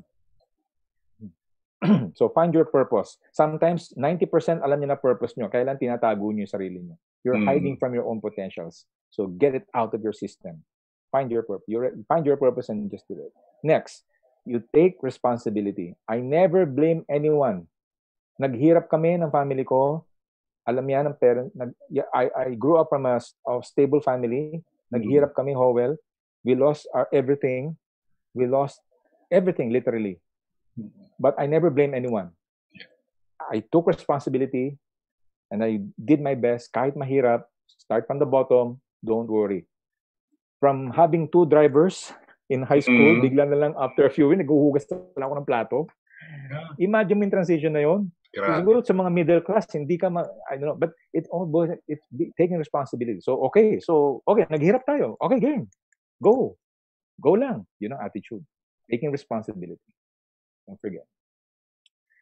Number 4 is also important because this is what in my career, this is the principle that I use in all my career. Value their trust. Yes. Kapag may nagtitiwala sa'yo, kasi karamihan kasi, well, we become complacent in our job, in our career, in our business. Pag may nagtiwala sa'yo, tendency ng ibang Pilipino, hindi naman lahat, di ba? They tend to relax, take advantage. Minsan not to the point na, alam mo na, taking something pa nga, doing things na mali. Yeah. Sinisira nila yung tiwala nila. Notice yung mga walang trabaho or nawalan ng opportunity despite all their talent, dahil nasira yung tiwala ng tao sa kanila, where are they now? Wala na. They're struggling. But if your attitude is taking care of other people's trust, nagtitiwala ka sa akin, you're my boss, nagtitiwala ka sa akin, boss, I will work very hard to keep our company. Iba ang dating nun. Iba yun. You will never run out of opportunity. Boss, ito yung meron kang pera na iwan, no? Ito. Di mga ganun honesty. Notice yung mga, di ba? Kitang-kita mo naman sa mga taxi driver na nagsusoli ng mga naiwan or what. They have the highest opportunity compared to others. So this is very important, valuing people's trust. May nagtiwala sa'yo, yan ang sekreto for success. Yan, believe me. Next, live your life with integrity. Alam ko marami, baka may mga, some of you may agree, Eric, bakit ganun? Pwede naman tayo mabuhay na nadadaya ng kapwa, diba? Yeah, but the question is, nasa na yung mga yun? Yeah. Where are they now? Yung mga nandadaya na yan. So don't please remove them from the equation. You live your life with integrity. Kahit lahat is dishonest, you live your life. Why? Because when the time comes, you have your family to share this knowledge of yours. Talagang yung pangalan mo, naingatan mo. Not pera ha, yung pangalan. When you have an integrity, your name itself pa lang, nabanggit pa lang pangalan mo, talagang wala ka ng problema sa opportunities. People will come to you. Boss will hire you because you are a person of integrity. Wala kang dinayang tao, wala kang nilokong kapwa. That's my secret. That's why I closed 3 billion sales, Howell. Grabe, no? Yeah, because when someone pag may kliyente ako nagtiwala sa akin, iniingatan ko yan. I value their trust. I live with integrity. Pag sinasabi, no, hindi ko sisirain ang tiwala ko. Hindi ko sisirain ang pangalan ko para sa ganyan lang. Yeah. Yan yung tinatawag na integrity. Believe me, my friends, pag na-apply nyo to, wag niyo ng problema yung trabaho. Believe me. You will never run out of opportunities because you are a person of trust and integrity. Yes. Success attitude yan. Next, believe in that there is good. Oh, sabihin na natin, dami makukulit dyan, pasaway. But always believe that there is good in people. Marami na akong mga taong kinuha ko, Howell. Marami akong taong pinagkatiwalaan, pero niloko ko. Or they stab me behind the back. Nakaranas din ako ng ganyan. Sinuportahan mo lahat-lahat. Tapos inaway ka pa rin. Di ba? Kung ano nga ginawa, maraming hindi magagandang ginawa sa akin. Yeah. I let go of those feelings, those energy. I always believe that there is good pa rin in other people. So I kept the faith and I kept trusting people pa rin. I just be careful. Nagiging careful lang ako, but I never give up believing in. For example, may bata. Makulit yung bata. Believe that this child will be a leader. Yeah. To all parents out there, please, itong advice ko sa inyo, kahit anong kulit ng bata na yan, please huwag kayong give up. Kasi yung makulit na batang yan, baka yan ang maging successful. I don't have the survey right now, no, but sabi nila, yung mga matitigas na ulong bata, yan daw nagiging chances of higher success.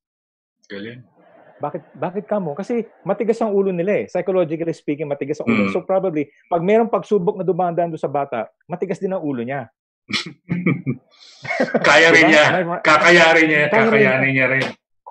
Yes, kasi makulit siya. Matigas na ulong bata siya. So, kaya lang, you have to guide them to the right path para to make sure yung kanyang actions is within moral, ethical values. So that's why you believe that there's good. I know because dati ako makulit na bata. I was a bad boy nung bata ako. I was a very naughty kid. At my mom was so patient with me. Kung di siya naging patient sa akin, wala akong ngayon dito. Because she believed I can be good someday. Hanggang mag-mature ng mind. Next is, number 7, success attitude. I like to share with you, real life experience. You have to understand, you have to have an attitude that life is a learning process. It is. It's not just a journey. It's not just a journey, ha? Sabi, life is a journey. Sabi nila, di ba? Well, a journey is a journey. Pero you have to understand, life is a learning process. Have you learned a lot, diba? Have you learned? Have you evolved in the process? Which is better, the journey or the process? The learning process. Yeah, that's right. Thank you. Well, yeah, I'm sure agree mo. For me. And they said it's the process also. Yes, it's a process. I understand that life is a journey, but also understand it's a process. Hindi kasi kung journey lang yan, di journey lang, di ba? So how's the journey? Bakit pa ulit-ulit ka nagkakamali? Bakit pa ulit-ulit nagkakamali? And Sir Eric, ang tagal lang nag-journey, wala pa ring natututunan. Exactly. Thank you. Yes. Diba? Yeah, that's my point. Journey ka lang journey. Pero walang learning. Walang realization. That's right. And then you wonder, bakit ganito ang buhay? Ano, diba? What's happening? Diba?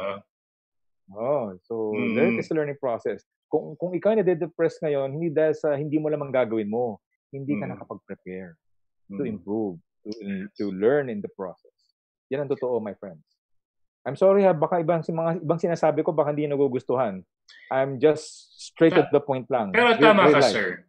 Tama ka, Sir Eric. Kasi even yung depression, yung moments of depression can be our teacher as well. Diba? Yung learning, the depression state is a learning experience to be humble, to be well prepared, to be more frugal. So it's still part of the process. At saka alam mo, well, talking about the process of education, hindi natin masisisi yung mga bata today compared nung panahon natin. Kasi nung panahon natin, kung compare mo, we were spanked by our parents. Oh, ay grabe. Ngayon, di ba? Palo. Mamimili ka. Sinturon. Chinelas. Pero ngayon, wala na. Wala na. But look, indirectly, look what happened to us. We were more matibay. Oo nga. I call it matibay sa buhay. Notice yung mga bata ngayon, hindi ko naman nila lahat, but mapapansin mo, they were being programmed na, okay, dahil hindi ko pwedeng sabihin sa'yo to, kailangan mahinawan ako magsalita sa'yo. Diba? So they're conditioning you to be weak. Kasi feeling nila, okay, because I'm weak, kaya kailangan you should treat me, you don't say words that would hurt my feelings. So imagine the self-esteem, and then the self-esteem depreciates. Kaya magtataka ka pagdating ng pag-graduate nila, pag wala makitang trabaho, depression. Saan Okay. ka nakakita sa US, nag-suicide teenager dahil in-unfriend lang sa Facebook? Kawawa naman. Hindi talaga ako Kawawa sila, Imagine mo kawawa. ganun katindi ang self-esteem. And this is Mm. where our role bilang speakers and motivational Yeah. inspiration is we really have to get this message out to them. Na, Mm. hey, Facebook lang yan. Yeah. So what kung in-unfriend ka? Di unfriend mo sila. Total, di naman lahat ng 5,000 friends mo, friends yan eh. Delete mo yung mga yan. The Yeah. bashers, delete mo yan. Yes. Yeah. So like it's a learning, don't forget, it's a learning process. It's a And learning Paradise process. Gusto ko yan. learning this thing. And then ito, very important ito, which I also apply my personal life, in business too as well. Use your intuition. Maraming sa ating dito kasi, we develop our skills, but we never develop our intuition all our life. We try to set aside. What is intuition? It is the ability, okay, to understand a situation without any common reasoning. Without reasoning. Nafe-feel mo when something's wrong. Minababibrate ka. Meron kang nafe-feel. Gut, it could be instinct, you call it in psychology. But for me, it's intuition. Yung nafe-feel mo. So you have to trust this process so that when you're meeting people, may problema yung tao, your intuition is to be very understanding to them. Sige, mag-usap tayo. Okay, tapos pag alam mo may manloloko sa'yo, mukhang lolokohin ka, nafe-feel mo. Binobola ako itong kausap ko. Yeah. In business. And this is the reason why I survived in business. Naiiwasan ko yung mga taong gusto kong lokohin o manloko. Kasi you have this intuition. You practice your power of intuition. It's there. Lahat tayo meron yan. You have to practice it. Okay. So intuition, your ability to understand the situation without common reasoning. Number 9. Ito, napakahalaga nito. Rise from failures, mga kasama sa buong mundo. Ating mga friends in US, Europe, Middle East, lahat na nakikinig ngayon sa video na to. Remember, failures will never end. This is not about being positive. Success strategy is not being positive lang, my friends. After this webinar, next week, next month, next year, you will encounter lots and lots of failures. But don't forget, for every failure, you can rise. Tandaan yan, ha? You can rise. Ang gagawin ko. Sige, sabi ni Eric sa training, I will rise again. Makakaraos kayo. Because, ano sa tingin nyo? Mawawala na ng failures after the pandemic? Do you really think? Hindi tayo mauubusan ng failures. Ako na lang sample, ang dami ko naging failures din sa buhay. But that's how you learn. Yeah. That's the only way you learn, from failures. The hard way. Okay. Don't forget, rise from failures. And then number 10, the 10 success attitudes. Ito sana to become a high performer, to succeed in any undertaking, including moving from this pandemic. My friends, be very, very fearless in taking action. Everything that we have discussed today. Take action. This will not, taking action is not just watching a podcast, watching a video, reading a book. Taking action is really taking action. At huwag kayo matakot kung magkaroon ng failure o you just go out there and do it. Like ni Steve Jobs, ni Rockefeller, Henry Ford, mapapansin niyo lahat ng mga magagaling sa industry, they all had a fearless mindset, taking action. So, let me ask you this question before we end this slide. Sige. Imagine nyo mga lahat na nakikinig. Imagine nyo, you are fearless in life. How limitless would you be kung hindi kayo natatakot? Kung hindi kayo takot sa pandemic? Imagine nyo lang. Alisin mo yung pandemic mo na ngayon. Imagine mo how limitless you are. Diba? So you see, you already have that energy within you. You already have that power. And this is what I'm sharing. And I'm sharing this power to you. You have that power. I'm just reinforcing that power that within you na hindi mo ginamit. Masyado tayong na-lockdown for 2 months. Pati yung don't let your potentials ma-lockdown din. Pati sarili mo ni-lockdown mo. Your mindset. Your mind is so precious.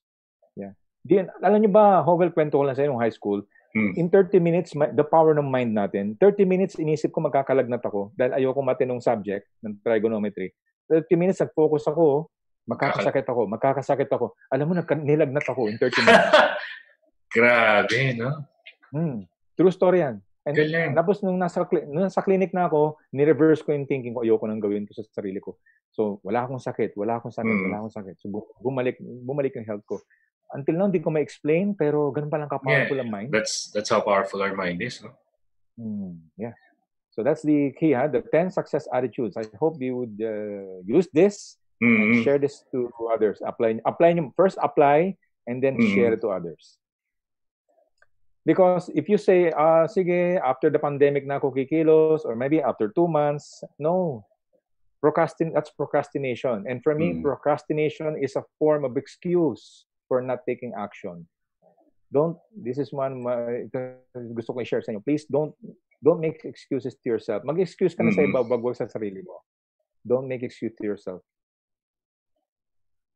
And while the rest of the world are still watching news for 2 months na, kayo naman, focus on improving your income generating skills. Ngayon, alam mo na ang gagawin mo. Nandun ka na sa circle of control mo na kaya mo, not within your control. This is something within my control. I can improve my skills, Howell. Totoo. Na kung paano mag-improve. Ayan, ang dami yan. Andyan kayo, si Howell, andyan ang mga speakers ng Ariva. Ang daming sources where you can get those income generating. Now, if you want marketing skills, I can teach you a lot. Kaya lang kulang ang oras natin. This is not about sales and marketing. But I'm just sharing with you that may pag-asa, my friends. Don't think that you only have one skill. You have multiple skills. Hindi mo lang ginagamit. At hindi mo ginagamit kasi hindi ka naniniwala sa sarili mo. Kaya dapat, Sir Eric, merong volume 2. Volume 2 ang webinar mo. Ang webinar mo. Ha? Dapat, ha? If of course. Time permits. So remember, my friends, don't forget, improve your income generating skills. Ano ba income generating skills? Sige, tatanong ko na. Nung araw, ang trabaho ko, waiter. Ito lang alam ko, waiter. Sige, waiter, 8,000 pesos a month. Okay, Uy, ang laki ng sweldo mong waiter, ha? Grabe. Yes. May kasama ko, 12 hours. And it's a 5-star hotel. It's a 5-star hotel. Ngayon, Sofitel ang tawag. Okay, so waiter ako. Pero sabi ko, paano ko kayo ma-improve ang skills ko? Kailangan ko matuto ng marketing skills. Pero hindi ko magagawa yun kapag ito yung ginagawa. So I have to let go of the job and learn new skills. Kaya ngayon, ang income ko noon at saka ngayon, malayo ang pinagkaiba. Anong difference? Skills ang pinagkaiba. Which took years of experience, changing your mind and evolving in the process. Ngayon, gusto ko ngayon, trabaho ko, nakaupo lang, pirma-pirma, may check ka na, may 1 million ka na. Sana all, ano? Sana all. Di ba? Kaya all. My friends, kaya. Remember my story, ha? Remember my story. Yes, Dati lang po itong waiter. Waiter lang po ako noon. Pero hindi ako sumuko. Kaya niyo magbago. Kaya wag niyo isipin itong pandemic na to. You can learn online skills to improve your income generating skills. Sir Eric, naalala ko nung college ako, working student ako, Jollibee, 10 pesos per hour, hingal kabayo sa pagod. Oh my gosh. So kasama rin yun. That's why I can relate. Dati, 10 piso kada oras. Ngayon, huwag na lang nating sabihin. 10 piso. Okay. And there were many times na uuwi ako ng bahay. Wala na ako, sakto lang pamasahe ko papunta. Naglalakad ka? Wala na ako balik. Di ba, my friends, we all have our stories, remember? Galing. Lahat tayo may mga stories na ganun. Pinapaalala ko lang sa inyo na kung yun ay kinaya nyo, this is nothing. This challenge. At sa mga nagsasabi na hindi nyo daw kaya magbago, doesn't believe in you, please, my friends, ito tandaan nyo to, this is my 10-90 formula. I'm sharing with you, my 10-90. Don't forget that 10% of the world think positive kagaya natin. Sorry, konti lang po talaga tayo. This is according to the survey. You can check, I have all the surveys I can show you. Ito yung naging ni-round off ko na lang. 10% of the population are think positive. Konti lang mga kagaya natin. 90% are negative. So, tandaan yan. So, I suggest focus on the few, not the majority. Tama. Kung hindi kayang handle yung mga bashers, Di ba? Huwag niyo naman problemahin yung mga bashers na yan. Scroll up Leave them lang. behind. Scroll up. Scroll up. Yeah, Scroll up. yeah. Ganun Scroll lang. mo yan. Delete. Oh, Oo. focus on those who are successful, kagaya ni Mr. Howell, ni Miss Irish, lahat ng mga speakers. Mr. JM. And yeah, and si Sir JM, lahat. Yun ang sundan yung muna yung model na yun, yung 10% na yun. Then pag successful ka na, saka mo na balikan yung mga 90%. Oh. Kasi you cannot help the 90%. You cannot save them all. Mm-hmm. Kung ikaw mismo wala. Tama. You cannot help them kung ikaw wala. So you have to succeed first. Mm-hmm. You have to be part of the 10%. Remember the triangle kanina? The wealth triangle? Konti lang talaga eh. And to those who are still coping, naintindihan ko yan, hindi naman po lahat perfect, di ba? Some are coping, some are ready to move on na, gigil na. So, this is my formula. No stress. Sabihin nyo, no stress. No stress. No stress, my friend. No pressure, ha? Basta too much breaking news will affect your mental and physical health. Kaya ang gawin nyo, sign off, close that TV, anything na hindi productive sa mind, alisin nyo. Pray every night. That's my suggestion to have a success attitude. And share whatever you can. Whatever. Yeah, yes. Oh, me and my wife, we were donating rice sa amin. Laguna. Anong kaya mo lang. No pressure. It breaks the activity para you can live a fulfilling life. And remember this, the power of the mind, sabi nga nung ito nakaraang ang dami ko nakuha mga... Oy, grabe yan. This is a true story nung nakaraang pandemic. Si Attorney Navarro na nag-survive sa COVID, sabi niya ito, pinicturean ko eh.